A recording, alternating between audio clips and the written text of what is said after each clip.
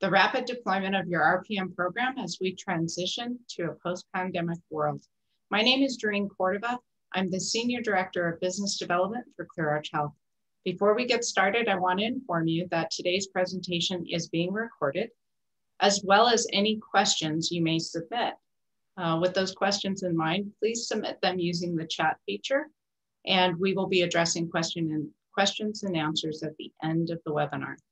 Thank you for joining us today. First, I want to introduce you to our panelists, and I'd like to introduce you to Dr. Joseph Kvedar first. He's at Mass General Brigham. Dr. Kvedar has focused on driving innovation and creating market and gaining acceptance for telehealth for nearly 3 decades. He is now applying his expertise, insights, and influence to the advance of adoption of telehealth and virtual care strategies at the national level.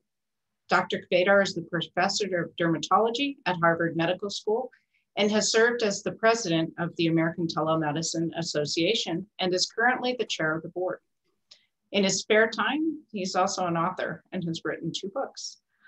Thank you, Dr. Kvedar, for joining us today, and you will be discussing the evolution of telehealth and the changes as a result of the pandemic. Welcome to our webinar. Delighted to be with all of you. Thank you. And next up is Chris Otto. He's the Senior Vice President at ClearArch Health for Technology and Operations. His topic will be delivering innovation in a crisis, partnering to move client programs forward. Chris will review steps to operationalizing your RPM launch. Welcome, Chris. Thank you. It's a pleasure to be here. Thank you for joining us. And last up is John Bojanowski. He's the new president for ClearArch Health. Thank you, John, for joining us today. He will be talking about the future of telehealth in a post-pandemic world. We really appreciate you joining us today, John. Thank you, Doreen. And I'd actually like to thank everyone for joining us today. We know your schedules are busy, and we appreciate you spending the next 45 minutes to an hour with us. We'll try to make sure it's a worthwhile investment of your time. We'll start a little bit with a little bit of a look back over the last year on what has occurred and how telehealth and remote patient monitoring have evolved. But we're really focused most of our time today spent looking forward and how a rapid deployment of your RPM program still makes sense. So as we transition to this post-pandemic world, which we are also looking forward to. Thank you very much. So now let's turn back to Dr. Kvedar. Dr. Kvedar, how one comes to embrace telehealth in a life's work is different for everyone. Can you share your personal story with us? How did an accomplished dermatologist become a telehealth evangelist? Thanks for asking, Doreen. And it is a personal story. I was in the early 1990s, sort of looking for a career change. My first part of my career was as a bench researcher, believe it or not, and always been a clinician as well, but was looking for something new to do. And I fell upon an experiment that my department chair wanted me to carry out with a new technology called digital imaging, which we now, of course, it's ubiquitous, it's in our phones, it's everywhere. And the idea was, would that be applicable to dermatology? So that was how it started. But it was really during that experiment that I had an epiphany one day about if we're able to separate the knowledge base part of healthcare delivery from the actual patient, how much we could extend access, and more importantly for our discussion today, efficiency. And efficiency is something that's always stuck in my mind. In fact, once I got going after that, the first group we formed, we prototyped an early remote monitoring solution for heart failure and tried it out with a Windows tablet back in the old days and so forth. But it was always the idea that if we were able to do that, that patients would keep themselves healthy in the home and not hit the high cost part of the system. And of course, that's really what the value proposition still is for remote patient monitoring today. Along the way, it's been a fun journey. I've been able to be involved with the American Telemedicine Association at a leadership level a couple of times. As you mentioned, I've written a couple of books. I'm now also involved, again, back to our theme for the day. One of the other roles that I play is I'm the co-chair of the AMA's Committee on digital medicine reimbursement, which has put forward a lot of the remote monitoring reimbursement codes that are driving the market today. So that's a quick snapshot of where I've been and how excited I am to be part of this industry and to be with all of you today. Well, thank you. Yeah, and definitely the work in terms of successfully launching CPT codes for reimbursement for remote patient monitoring has changed everything for RPM. So I'd like to step back a little bit, and because I am firmly aware that we're talking about the rapid deployment of programs post-pandemic. However, we need to revisit a little bit of that early stage and even go back a little bit further, because telehealth has been around a long time. So could you share with us a little bit of the evolution of telehealth up until that early 2020 point? I can, although I will say that it was to sort of compare that point in history, and it was a long time, but it does seem a little bit quaint now because so much has happened in the last 16 months, and now really telehealth's a household word. Patients know what we're talking about, clinicians have engaged. So I'd like to do that trip down memory lane fairly briefly. Because most of it, the top line is most of it was fits and starts. A lot of it was proof of concept work. A lot of it was in very narrow sectors of our industry, like the home care sector and others, where people had a financial incentive. Again, I'm going back to the home care industry, in particular, a financial incentive to be more efficient. And that's why, for instance, RPM was early deployment in a number of home care agencies. But even that, and as successful as that was for them, in the overall grand scheme of healthcare delivery was a small portion. In fact, in 2019, of all of the healthcare claims filed for patient care services, telehealth represented 0.8% of all those claims. Whereas a year ago, in the height of the lockdowns, it was 30%. So that's kind of the jump we saw just in that short period of time. And it really changed how we all talk about this whole marketplace and the awareness as well. Absolutely, definitely. That the pandemic seemed to be, the catalyst for rapid adoption. And so, we look back at that time and consider the different organizations we work with and their level of experience with connected care programs. Some of them were very new. To either remote patient monitoring or to connected care in general, telehealth, telemedicine. Others have been researching and considering adopting this into their standard model of care, but had taken a slower approach to that. And then some were experienced with it, although maybe in hindsight, they look at it now and consider that they were underutilizing those services, to your point earlier.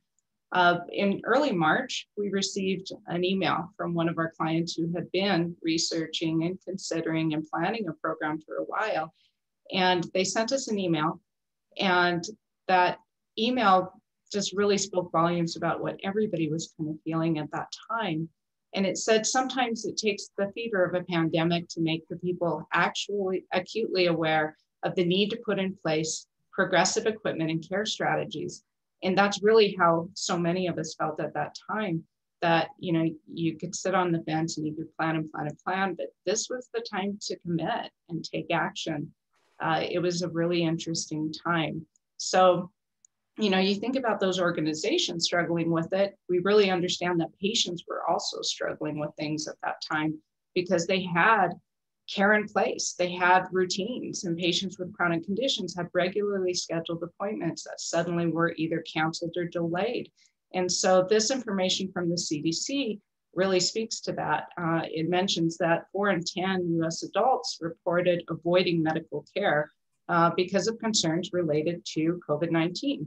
Of those populations, many of them had disabilities, many of them had 2 or more chronic conditions. And of those with the 2 or more chronic conditions, many of them were aged over 65.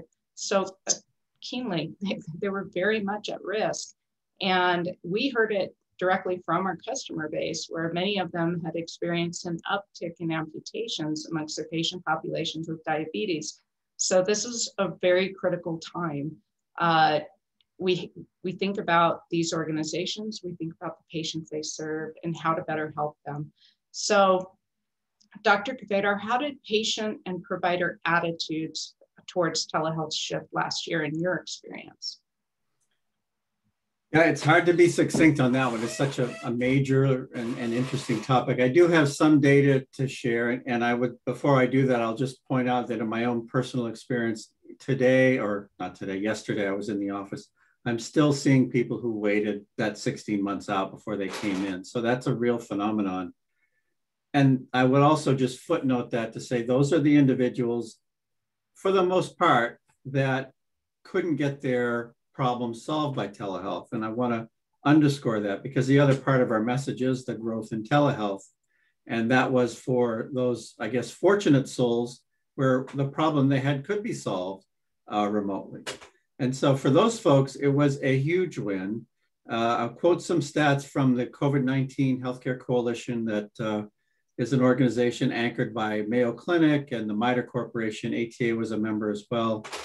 And they did some very high quality research. And they did a consumer side and a provider side. The consumer side showed 83% of patients reporting that they had a very high quality outcome with their telehealth experience. 78% felt that their healthcare concerns were being addressed. It's all high numbers like that, high numbers like that on the patient satisfaction side. On the physician side, I had another opportunity to review some data from an international market research firm called Ipsos, and they just shared this the other day. And so what fun part about these stats is it goes beyond the US. So this is comparing physician usage in 2020 versus 21 in 4 countries. And I'll just rattle them off because I think it's pretty fascinating. So in Brazil, for 2020 is 31%, 55% in 2021. USA, 26% in 2020, 70% in 2021. India is 27% in 2020, 47% in 2021. And then the UK, 14% in 2020, 63% in 2021. So those numbers alone tell you doctors are embracing this. I'll just finish by saying that it is a hybrid environment now, that there's as much people coming in the office as there's certainly people getting telehealth. We're figuring out the right mix of that. The beauty of a solution like RPM is it only enables us to do more virtually with our patients. And that's a wonderful thing in that regard. Yeah, so Dr. Kvedar, it's interesting for those of us who have been in or around healthcare for a number of years. There's not a moment in time that I can think about. We always complain about healthcare moves too slowly and it drags along, and we went from 0 to 100 miles an hour overnight. And it affected everybody. I mean, this is the other thing. It affected obviously the individuals, the patients, it affected the payers, it affected the providers, and those of us that, the digital health companies working with them as well. So Chris, maybe you can comment now in terms of the impact that it's had on us and our clients. And as we start to really look at how do we deliver rapid deployment of RPM programs and really help our clients move forward. Yeah, absolutely. It's March 2020 was a very interesting time. As you mentioned, it's been a breakneck pace. And I think there were clearly 2 themes of client response to the pandemic. And in one camp, organizations were able to adapt to that change quickly, embrace the new care models, and quickly implement the new virtual healthcare. And then those clients that were more or less paralyzed by what they were faced with, and it took some time to adapt. While most of them were forced. I think to Dr. Kvedar's statistics, most providers did embrace telehealth in some capacity, but beyond that, it took a little bit longer for some of those organizations. And I think from my perspective, it seems that the difference in those 2 themes was those organizations that had some form of virtual strategy in place prior to the pandemic. And by that, I mean that none of these technologies are new. Telehealth is not new. Remote patient monitoring is not new. And so, we certainly have had organizations that have deployed some of those technologies or considering it or had a roadmap in place. And because that, they were able to react very quickly because they were pre-socialized to some of the strategies. And That was the case for one client in particular, an organization that's a national home health care organization. As you can see here, we have a new white paper that is actually the subject matter focuses on this. And this organization that we've worked with for going on 3 years now, or a little over three years. They have over 700 locations nationwide. To date, over 2,000 patients enrolled in the remote patient monitoring program. The populations include primarily cardiac patients, congestive heart failure and coronary artery disease, as well as pulmonary patients, COPD patients that are also enrolled in that program. And then, so as we talk about this particular client, and through the pandemic would ultimately go on to serve 600 patients with COVID-19 specifically. And what's unique about this relationship is that they were very actively involved in developing a long-term strategic virtual healthcare strategy over time. And we were fortunate as a vendor to be invited to their table, to their strategic planning sessions, and participate in roundtable discussions to help build out that roadmap. So in this particular case, prior to the pandemic, just a few months earlier, we had laid out a roadmap, and because of the relationship, we had worked closely with them to identify features that they wish to implement over the next 12 to 18 months already. It happened much faster than anybody had anticipated, and I recall I'm sure Doreen does as well, a conversation in early March where they basically called us up and they wanted to compress this timeline. Ultimately, as we'll explain, we compressed that timeline from the point of conversation in March. We launched this revised program on April 1st. And specifically, there were 4 components to this, and I'll go into a little bit more detail in the next couple slides. But we revised their existing remote patient monitoring program to deploy telehealth. We also deployed the medical alert or personal emergency response system. And also we added enhancements to the patient education module, which we'll talk about, as well as deploying COVID-19 screening. So we'll go through all that. We were able to do this so quickly because many of these features were already pre-existing. That white paper, by the way, is will be posted to our website next week, and everybody, all the attendees on this webinar will receive a copy of that by email. So the first feature was telehealth, and as may be obvious, because this is a home health organization, this is an elderly demographic. So they are the population was a high-risk population, and certainly concerns about in-person visits. They also had many chronic conditions, and as Dr. Kvedar mentioned, there's certainly some gaps in what telehealth can provide alone without. Some patient populations are unable to meet their needs exclusively from telehealth. And that was the case for this particular client. Because the tablet included telehealth capability, we were able to mobilize this very quickly, and we were able to provide the virtual visit in conjunction with the patient-generated health data that was already coming from the connected health devices that were deployed with remote patient monitoring kits. So this is, I think we were very fortunate in this case that we were able to combine the remote patient monitoring with the telehealth. The next feature was personal emergency response or medical alert capability.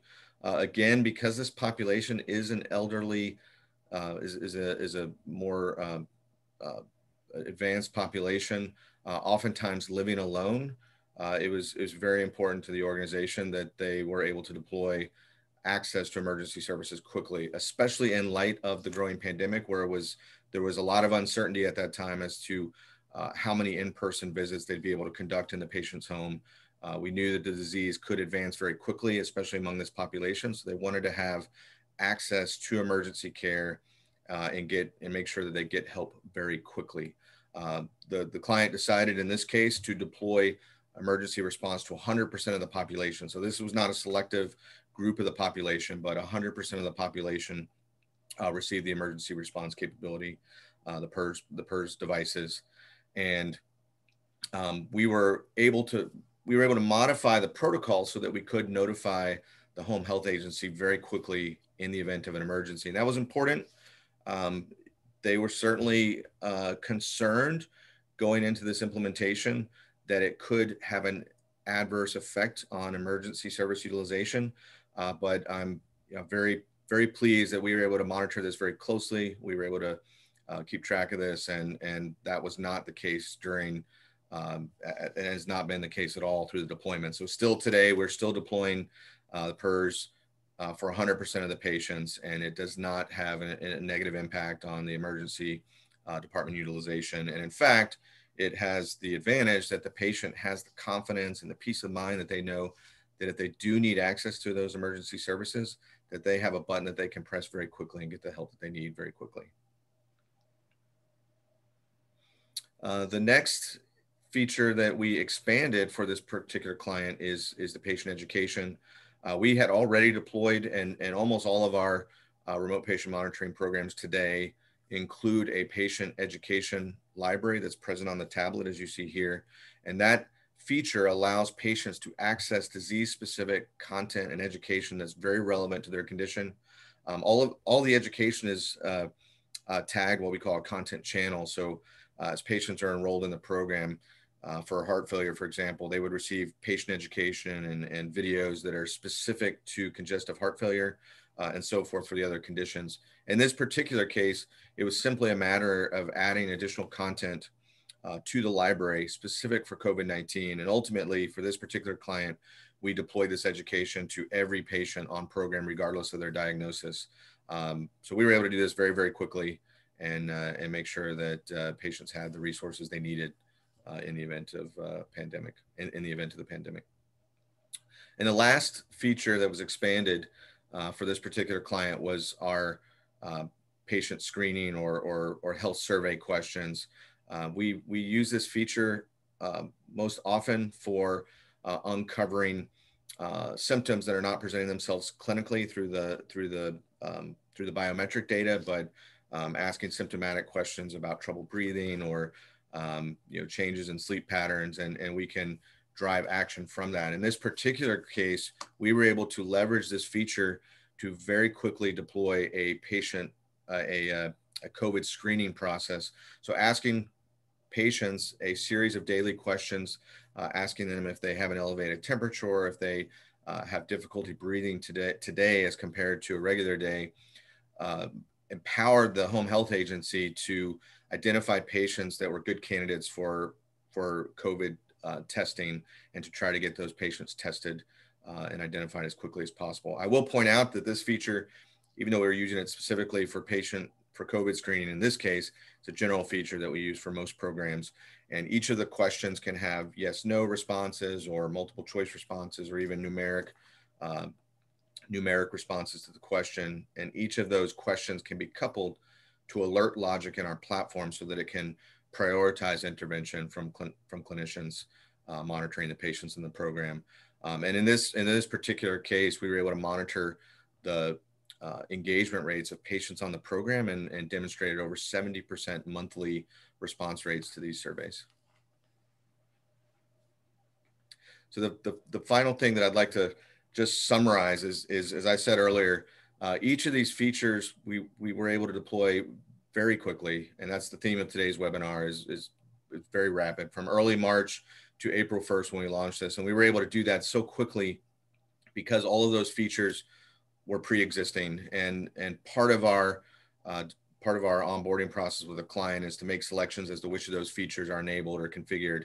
And in this case, there was absolutely no software changes. So for those of you that have worked with technology vendors in the past and are familiar with the life cycles with product development and software cycles, that was not the case here. We were just quickly turning on features. So we were able to do that very quickly, and I think the client was very very satisfied with that process. Thank you for that summary, Chris. I think it's a great example of working with one of our client partners and what we bring to the table, especially when we're involved in ongoing communications. Some of the feedback that we got back from that client spoke to exactly that they were so pleased with the efforts of our team and that we were able to deliver a good, solid program in record time. And for many of the people in the audience, Chris, they're wondering the same thing. You know, if they're interested in a remote patient monitoring program, what can they expect in terms of how we can work with them to deploy a program quickly and get them up and running and getting that patient level data and becoming more informed?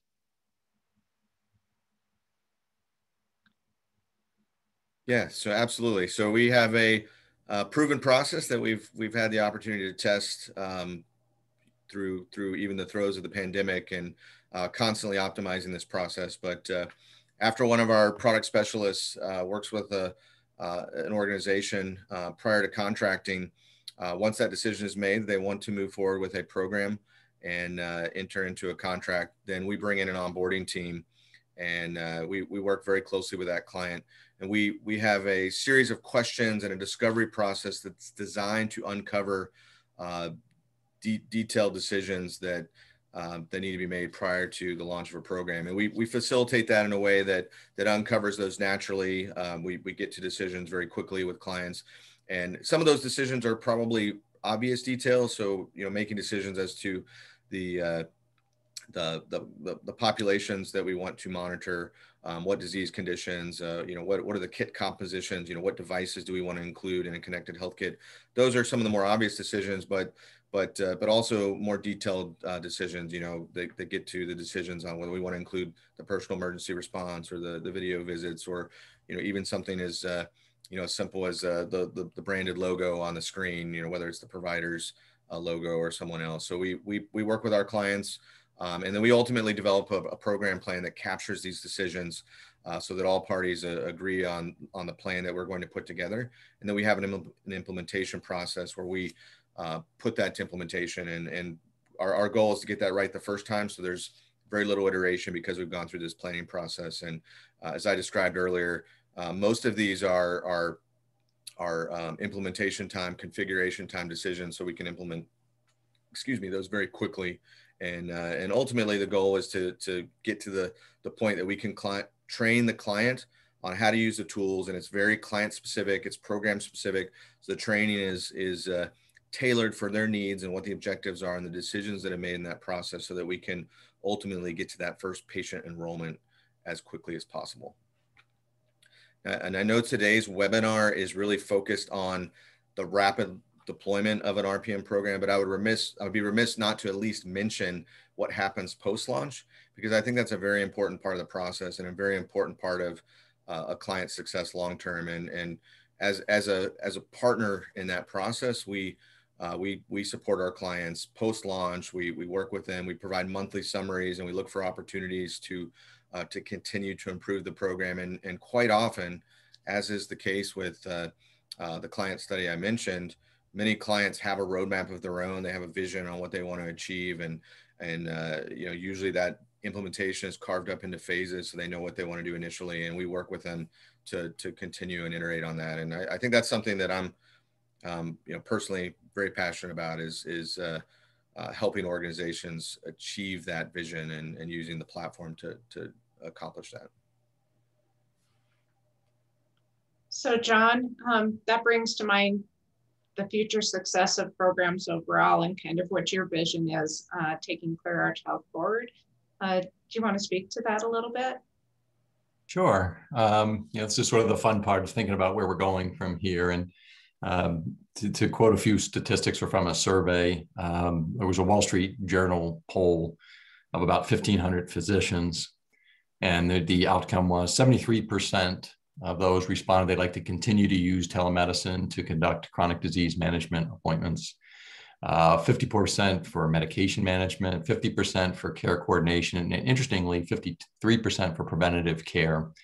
Additionally, 75% of patients said that they were very likely or extremely likely to choose video consultation when in person.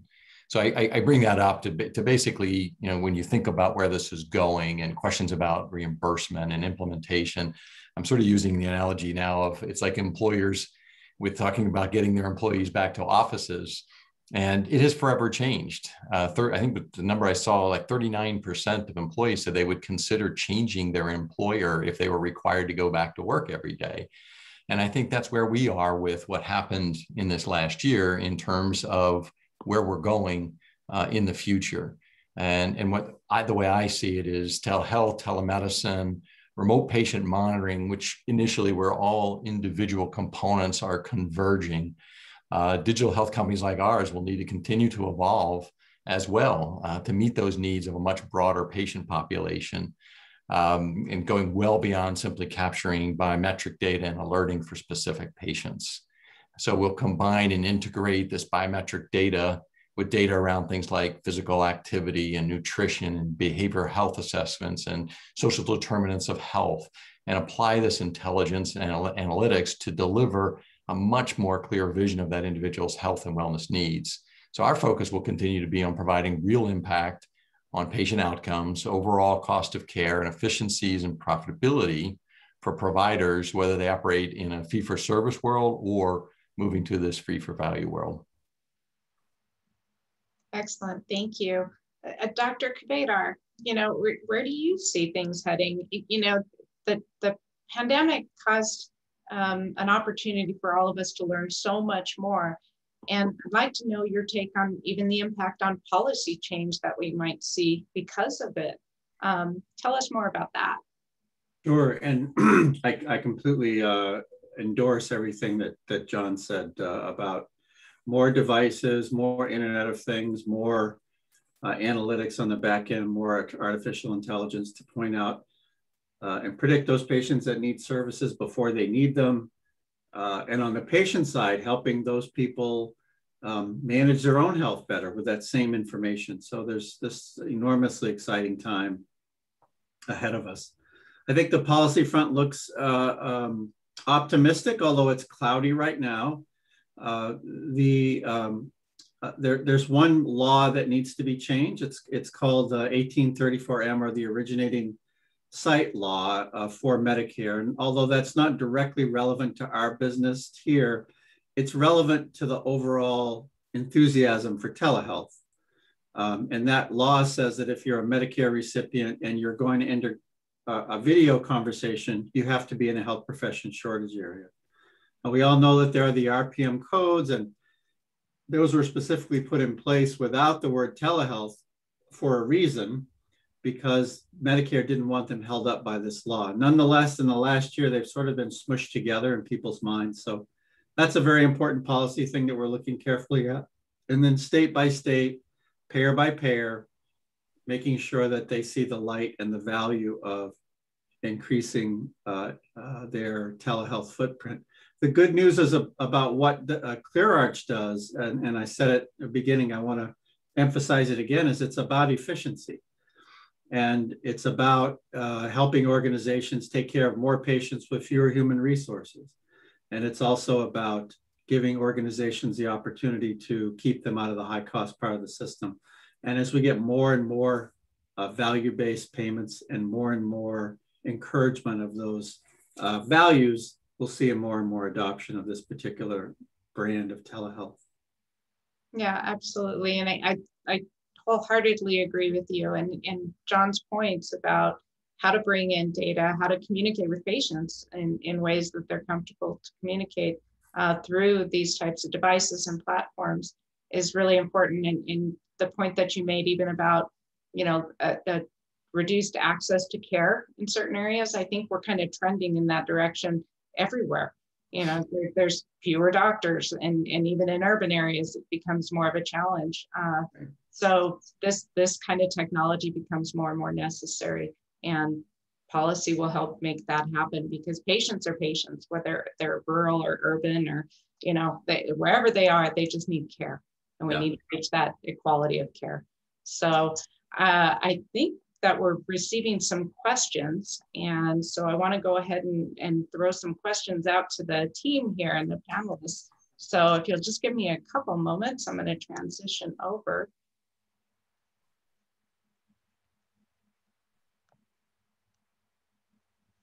So first question is for Chris. Chris, how will you continue to include telehealth and RPM into care if reimbursement for it at the current level is decreased after the public health emergency is declared over? Yeah, I think that's kind of maybe a common misconception that some of this reimbursement was put in place for the pandemic and for the public health emergency. And maybe Dr. Kovedar can add to this, but specifically with remote patient monitoring, which I'll speak to because I'm most familiar with remote patient monitoring. But the CMS codes for reimbursement predated the pandemic, and there were some concessions that CMS made during the pandemic, especially for COVID-19 patients. I'm aware specifically that the 16 transmissions was reduced to 2 transmissions per month for patients that either had COVID-19 or suspected to have COVID-19. And CMS has been specific that would be reversed post the public health emergency, but they've also implied that the others would persist. Yes, I think that's right. And it just underscores when you say telehealth, what you mean. So the last year, the big bullhorn has been virtual video visits. And we're talking today about remote patient monitoring. They do link, as we've said, but the remote patient monitoring world has been pretty stable this whole time and grown a bit. And it's grown a bit because people now realize that they can provide care at a distance, and it's a good idea, and it worked. And it's a jumping off point for more visioning and more adoption. But you're quite right, the codes are the same. The other thing I'll just mention, if people are looking at that 16 versus 2 days, we have it on good authority that the PHE will last through the end of this calendar year. And the word on, at least in DC nowadays, is that they're probably going to extend the healthcare part of this for a year or 2, so they can study further what exactly it means and come up with long-term policies that they think make sense. So we'll see, but that gives us a good long runway to do our advocacy work and to prove our case, I think. You had mentioned earlier in our discussion about kind of what our perceptions were for the utilization of telemedicine or telehealth, and maybe it was underutilized prior to the pandemic.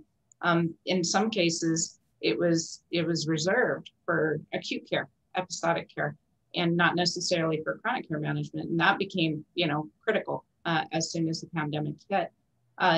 There were articles out that there were a lot of gaps, that physicians felt like they were missing part of the patient picture. Can you kind of speak to that in terms of that patient level data and how remote patient monitoring kind of came to fit in to fill that gap? Yeah, I think the easiest way to frame that question is to just think about, and I say this to my physician colleagues many, many times, which is what information do you need to make a decision, either a care plan or a diagnostic decision?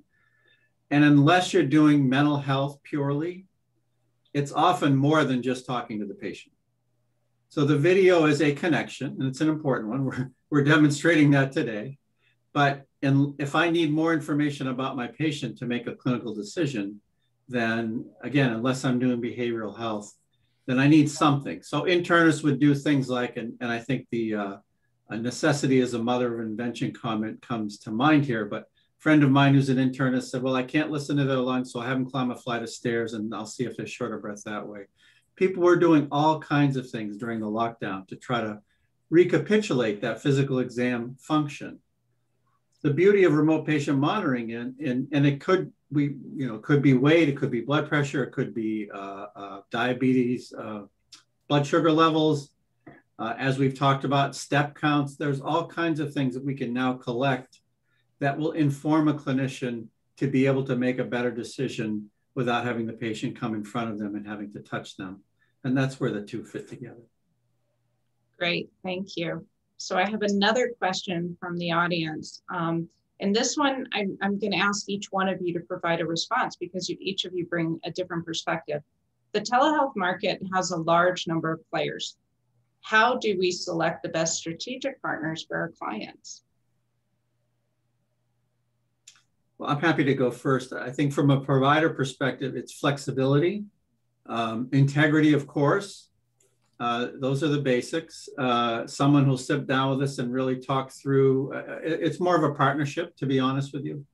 We don't have too many in this space anyway, where I think in some of the more commoditized aspects of our business, we have true vendor relationships, but and maybe the lowest bid wins. But typically in this, it's much more of a partnership concept, and flexibility, as I said, integrity, willingness to think creatively about how we implement and how we realize value on both sides, I think is important. The basics, of course, of solid technology, solid privacy, security, all those things matter a lot. And when possible, how we're going to integrate into our electronic record. But those are sort of table stakes. And then you get into this, I think, really partnership conversation. That's great. Thank you. I see Chris nodding on my side. So Chris, I think that you have some input to this question too.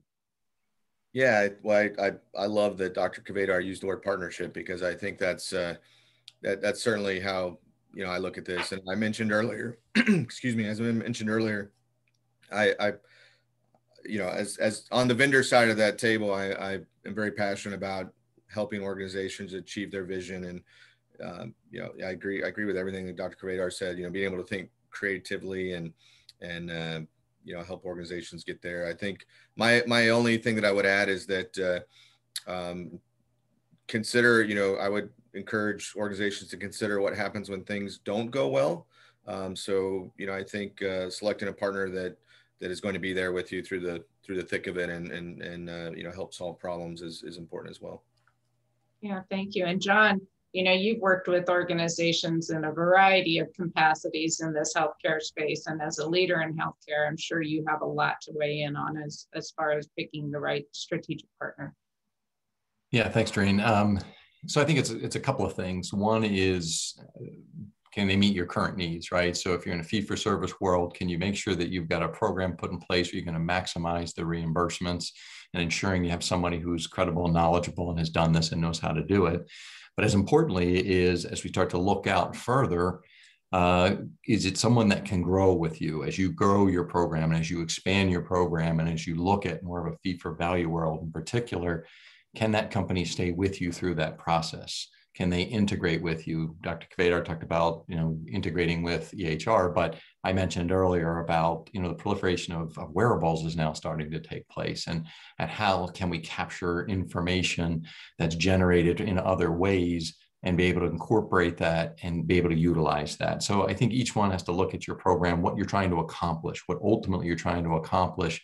And then it'll start to separate in terms of those companies that are see that vision and can work with you and grow, or those that are, you know, a quick implementation of a program today, and that's all you're looking for, because that will clearly divide the players out there. Yeah, I wholeheartedly agree. It's, you know, you have to have the ability to listen to your client, and to Chris's point, sometimes things need to change, and they need to change quickly, and you have to have an organization that is available and that they're able to react quickly.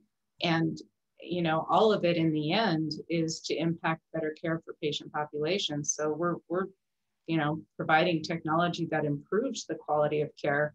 We also have to improve customer care in order to make that happen. So I think that's a great question. So John, often remote patient monitoring or in-home monitoring is reserved for those populations with chronic conditions or those who are at risk of an event such as a hospitalization or rehospitalization. If you had a crystal ball, what would it tell you about the future of innovation in healthcare beyond the most popular use cases? Where should RPM be considered to be used? That's a great question. And, you know, there are some already evolving, right, in terms of behavioral health and behavioral health assessments. You know, we know a lot from this pandemic, and people particularly being alone, that there's in particularly with an elderly population, and the concern about depression. And so it's a great tool and a great opportunity there. We're starting to incorporate social determinants of health. So we're getting a much better vision of the environment around and in which a person lives. But specific to other use cases, there's a company in Israel right now that's got remote monitoring technology for high-risk pregnancies. it's a great application, right? You think about during that, the last thing we need to do is having that individual going back and forth to their physician's office if they can be assessed in the comfort and privacy of their home. And then also in the whole fall prevention area, wearables are getting smarter. And I said fall prevention, not fall detection, where we're starting to look at how do we become more determinate and see and understand more in depth and be able to start preventing things from occurring. So I think those are some specific areas where we're already starting to get tested, and we'll see those being implemented as these technologies continue to integrate together. Oh, that's great. Dr. Kabedar, telehealth and connected care is evolving frequently when discussing telehealth, the focus is on the provider-patient relationship. What role do you see the payers playing in the future of telehealth?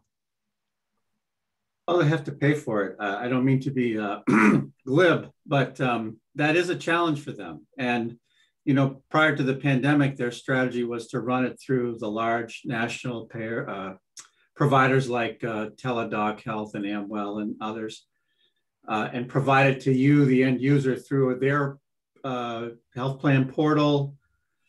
Not that there's anything particularly wrong with that, but it does fragment care. And last year, I think one of the largest national payers quoted to me that in 2020, for the majority of the year, 96% of their telehealth claims came from what they call local physicians, local providers, people like me reaching out to my patients, as opposed to the Teladocs and the Amwells. And it's swinging back in that direction as we start to see providers retreating a little bit from their high of about a year ago.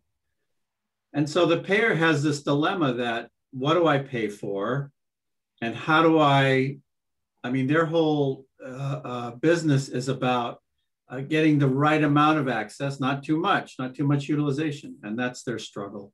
I think sometimes I'm a provider, so my view is a little different. I think they use blunt instruments sometimes, like saying we won't pay for telephone, or we won't pay for X, because they're feeling like they're doing their business model a favor. But in fact, what we have to do in response as providers, and I'll just finish with this, is we have to demonstrate to them that we're not doing something that's additive, but substitutive.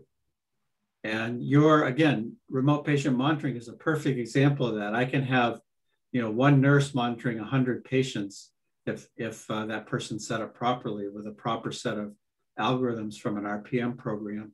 Whereas if I put that same nurse in a car and have that individual drive around and see patients, they might see 5 during a day. So we know that remote patient monitoring can and should be the friend of the payers. We just have to be, I think, a little more vocal about demonstrating that to them. Yeah. Let me add, Doreen, if I don't mind, add quickly to that, because I think this is a great opportunity where we use the word partnering before. That's up to us as the companies that are working with our clients, is to work with them and to be able to show that evidence, right? To put together, and whether it's clinical studies or white papers, but to work together to show that we are truly adding and improving outcomes while reducing the cost, because ultimately that's, we all know that's what the payers are there for, right? They need to ensure that in the end, that over the lifetime of this individual or this particular period of time, that we've delivered value, better value for that individual, but we've done it at or below the cost that they're currently incurring. And so it's a joint responsibility for us to do this together. Just one very quick additional comment. Another way I like to think about this is a video visit is just taking what we do in the office and moving it by distance. It doesn't add any particular efficiency. And again, that's been the big bullhorn for the last year. And we have those of us that are in the industry, that's a lot to be thankful for in terms of raising awareness. But it isn't efficient. And if I were a payer, I'd be worried about that too, because what you don't want is for me to say to my patient, yes, I think probably you should come in the office, and then not billing them twice for the same evaluation and management service because I couldn't do it on video. So we really owe them to figure that out. Now, again, just to underscore, the RPM world doesn't really have that problem because it's really more about efficiency and spreading care of many patients over fewer providers. That should be the friend of the payers, and they should embrace that.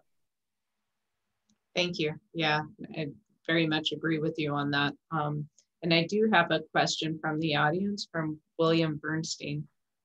He asked about, does CMS have any guidance as to which patients are appropriate to enroll with a blood pressure monitor, for example? There's a lot of questions around this, like when is the right time to add RPM, a patient to an RPM program? In this case, he asks, is it for all patients with hypertension or those who are not controlled? So Dr. Kveder, I'll let you answer that one first.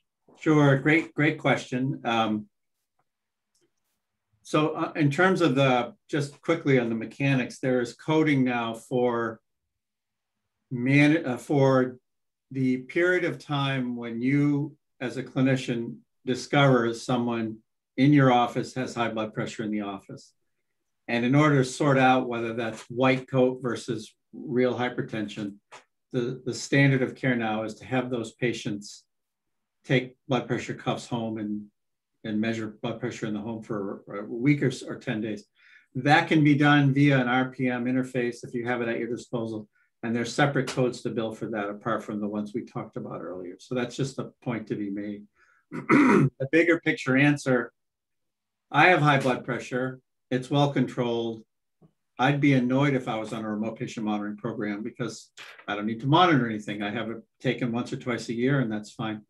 When someone's either starting out, as I just mentioned, or having challenges controlling their blood pressure, RPM for high blood pressure is a perfect solution because it gets into their life and gives the clinician windows of insight into why certain times in their life might be resulting in higher numbers, et cetera, can help with just not only medicine management, but lifestyle management as well. So it's a great indication for that. Great. There's a follow-up question to that. It's specific to the length of time you put a patient on RPM. And you just mentioned that, there's a level of acuity that might be more appropriate for some patients to engage in RPM than others. So how long should a patient be allowed to be enrolled until after the BP is adequately controlled or indefinitely? And what's the intent of the CMS reimbursement codes in that case? I'll leave it to you, Dr. Kveder. I know there's a lot of tools of engagement, ways to connect with patients using these platforms. Speak to that for a moment. Well, I think it's up to the individual that's, using the tool to decide what they want the tool to achieve. When we did, for instance, heart failure remote patient monitoring in our delivery system, we designed it to be a 2-month program because we felt like during that time, we could educate the patients on what fluid management meant, what weight meant. And candidly, after that, if they were engaged, they could weigh themselves on their own scale and pick up the phone and call a clinician when their weight went up. Interestingly enough, that didn't apply to all of our patients. What a surprise, right? There are people that were on it forever, literally, because they just needed that relationship with a home care nurse or the call center nurse. And the vital sign monitoring allowed them a conversation starter about their illness and how to manage it. So it really varies according to the patient. It varies according to the use case. Heart failure is a different use case than high blood pressure, than even type 2 diabetes. So that's maybe not a very satisfying answer, but it's an accurate one. It really varies. Thank you for providing that. We have a couple more questions, and then I think I'm going to ask the panelists to please just provide maybe some more insight or advice to anyone in the group. So one more question. Dr. Kveder, will there be any new changes to the HIPAA rules as a result of the pandemic? If so, how would these changes impact telehealth or telemedicine? I haven't heard of any, and all the energy has been around some of those other policy matters that I spoke about earlier. The originating site rule, allowing federally qualified health centers to participate in telehealth, There's an in-person requirement, which is driving us all nuts, that in order to bill for a telehealth, you have to have had at least one visit in person. We think that's kind of stupid too. So we're working on a lot of that. HIPAA is pretty rock solid. The technologies, it's interesting, but in the beginning of the pandemic, everyone could use any technology they wanted. You still can, but so many of those companies that provide video technology quickly built a HIPAA compliant solution that we still recommend that you go in that direction. This morning's Wall Street Journal had an article on how many healthcare systems are getting held up for cyber ransom. So it's really important for us to pay close attention to how the technology fits together and that we don't have any holes in the network. So I think HIPAA is really important for not just the patient privacy, but the whole security of the network perspective. Well, that brings us to our last question, and this one's for Chris. So with regard to the current health information technology infrastructure, should there be any modifications to those structures in light of the post-pandemic world, and as organizations shift from fee-for-value or fee-for-service to outcomes-based payments? Do you have any insight on that, Chris? Yeah, it's a you know, the second part of the question with the outcome base is you know, I think there's, you know, I guess my suggestion first is, you know, the HIPAA and security provisions aside, you know, certainly that's fundamental. So I'm assuming the question is not really, you know, in regards to that, but I do think that, you know, having clear goals in mind and having a way to measure those, I think that, you know, as Dr. Kvedar mentioned, the adoption and you know, worldwide on remote technologies is high. I think one thing we've seen firsthand with our clients is just the difficulty in using different siloed platforms for these various functions. So now that now that organizations are embracing virtual care, I think maybe that's still an opportunity for these systems to work better together, and you know, everything needs to be integrated with the EHR, and so I think that's maybe an opportunity to be able to support these, but certainly I think fundamentally just having a platform in place to track and measure the goals is helpful. Yeah, absolutely. Follow the data. Thank you. And I'll ask the panelists just if you'll give some advice or insight that you can give some of our audience as they're facing the rapid deployment of an RPM program post-pandemic. So John, we'll start with you. Yeah, so you know, we've tried not to have a commercial here, but I think, you know, one of the most important parts is that you reach out to your potential partner and you have a candid conversation. Chris just said it, as far as, you know, clearly setting goals and what you're trying to accomplish. And I would encourage any of you that are either with a program that's not really working to your satisfaction today, or you're thinking about you know, structuring a program, reach out to us. Any of us will be happy to talk to you. We have a really, really dynamic and a really strong team that would be happy to sit down and assess, and if it makes sense, continue forward. But if not, at least help you through the process of identifying if and when and how to deploy a program if you have not yet done so, or you want to improve the program that you currently have underway. Thanks, John. How about you, Chris?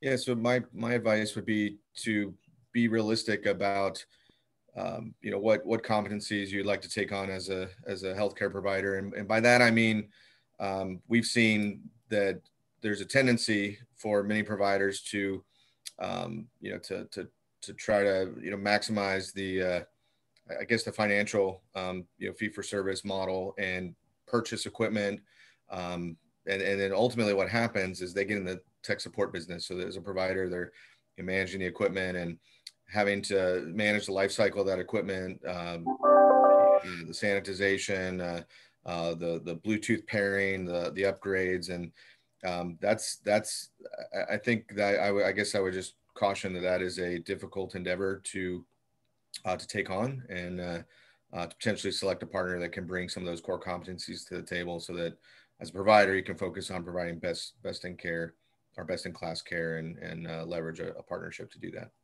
Thank you, Chris. Dr. Kvedar, you bring a wealth of knowledge. I'm sure you have some good tidbits of advice. Probably the big picture error that I see is people think of this as a technology discussion, and it's a care delivery discussion. It's about how you want to use this tool to deliver better care to the right populations, right place, right time, more efficient care. We've talked about that, extend access. And I really urge people to think about it in that way. People would come to me and still do, not as much as they used to, but they say, what platform should I buy or what technologies should I use? And I really try to steer them more to a higher level strategic discussion about care delivery. And then we back into what makes sense for them. It's a big mistake to try to choose a technology without thinking those other things through. Excellent. Thank you. And I want to thank everybody who's attended the webinar today. If your questions weren't answered during this webinar, we will be sending out responses after the webinar. Everybody's going to receive a copy of our new white paper. So again, thank you for attending. All the team at ClearArch Health really does value your time, and we appreciate your attendance. Thank you.